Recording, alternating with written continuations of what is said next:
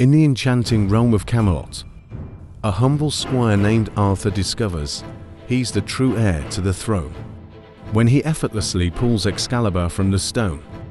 Embracing his destiny, Arthur ascends to become king and builds the majestic Round Table, gathering noble knights like Lancelot, Gawain, and Percival. Camelot flourishes under Arthur's just rule, fostering an age of chivalry and prosperity. However, shadows loom as the charming Lancelot and Queen Guinevere share a forbidden love. Mordred, Arthur's illegitimate son, plots to exploit this rift, sowing seeds of discord. The saga unfolds with Arthur's noble quest for the Holy Grail, encountering mystical challenges that test the Round Table's unity. Meanwhile, Lancelot's affair is exposed, sparking a heartbreaking betrayal. Mordred seizes the opportunity, igniting a brutal war that culminates in the tragic Battle of Camelot.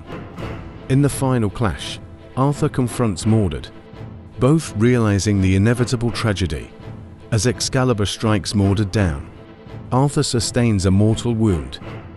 With the kingdom in ruins, Arthur entrusts loyal Sir Bedivere to return Excalibur to the Lady of the Lake. The wounded king is transported to the mystical Isle of Avalon, promising a return when Britain needs him most.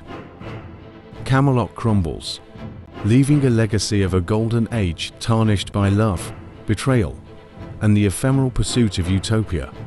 The once mighty kingdom fades into legend, echoing through the ages.